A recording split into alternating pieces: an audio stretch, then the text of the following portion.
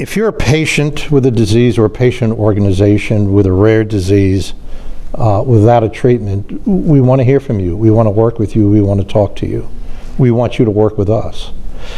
If you're an academic scientist and you've been working for decades perhaps in your lab and you're unwinding the basic mechanism for a rare disease that could become the beginning point of a treatment development project, we want to talk to you. We want to talk to your institution. If you're a philanthropist and you want to make a real impact in an area that, as mentioned at the beginning of our discussion, one of the largest public health crises affecting literally millions of people around the world, we would love to talk to you and try to have your support.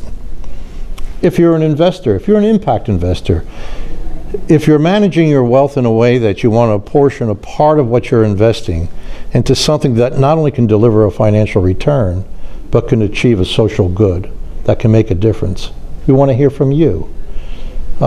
If you want to volunteer on our scientific teams and our patient teams, we want to hear from you. There's a great need to build a volunteer and employee structure around this model that we're working hard on every day and that we're doing. But that's how people can get involved. So we hear from people increasingly as BioPontis becomes better known.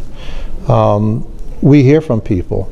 But because we've demonstrated the core aspects of this model, we've built the teams, we've in-licensed the first patents and technology, executing to the economic sharing model I mentioned.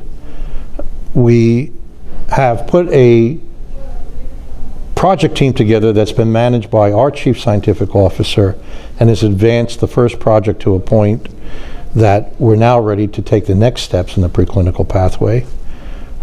So we've demonstrated that the solution we're building can work. Now it's a matter of bringing the resources together to scale it and bring it forward. So people can be involved in any of the ways I mentioned.